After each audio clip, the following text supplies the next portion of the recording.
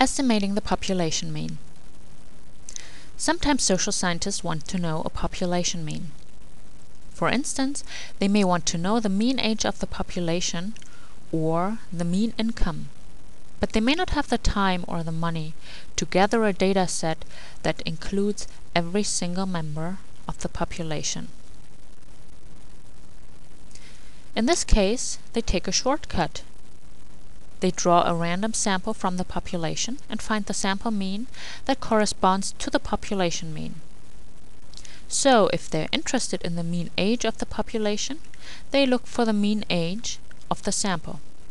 From this sample mean, they estimate the population mean. And they do this by creating a so-called confidence interval around the sample mean. And then they conclude that most likely the population mean lies in this interval. Let's do this now. Let's assume the sample captured in our dataset has been randomly selected from the population of the United States, and we want to find out the mean age of Americans when they get first married. We can do this using the age-wet variable, which captures the age when Americans first get married. Go to Analyze, Descriptive Statistics, and Explore. Send the age-wet variable into the dependent list.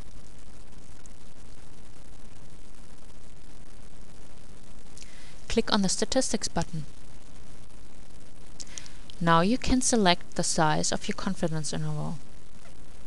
If you want to be 95% sure that the population mean is in this interval, then you select a 95%.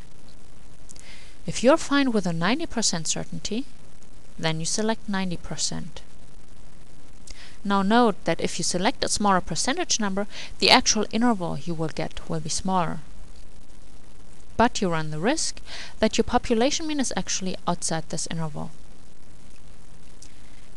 If you select a larger percentage number, the interval you will get will be larger, which you may not want, but you can be more certain that the population mean actually lies within this interval.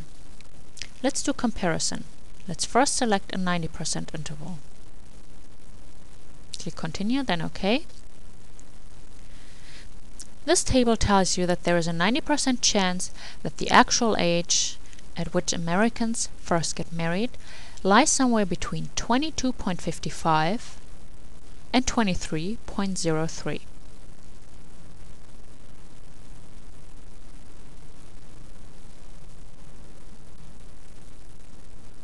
Let's now select a 99% interval.